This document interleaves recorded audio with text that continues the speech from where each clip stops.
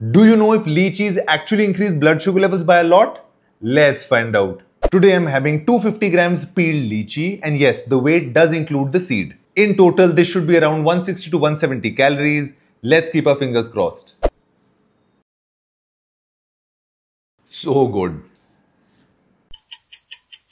Let's see what my glucose monitor says. 65 mg increase? Do you see that? Lychee has become the highest sugar spiker in the series, overtaking even mango, which had increased my blood sugar levels by 40 mg. This is much higher. In fact, I've had more than 200 food items since I started making these videos, and only 2 of them have spiked my blood sugar levels more than this. 1 glass sugarcane juice at 75 mg and 1 plate pancakes at 74 mg. That's it. The spike was so much higher than mangoes, probably because lychee has far more glucose in it compared to fructose, which is not the case in mangoes. And as you know, glucose spikes blood sugar levels very quickly. Plus, did you notice something? After 2 hours, my blood sugar levels actually started falling below baseline, the blue dots. And whenever that happens, I start getting a headache, my energy levels dip, and I start getting intense hunger, which is not a good feeling because I can't concentrate on anything, work or anything else. This shows that blood sugar levels rising quickly, and because of that falling deeply is not good for a person like me also, who has healthy blood sugar levels. And regarding lychees, I must remember to only have them after meals,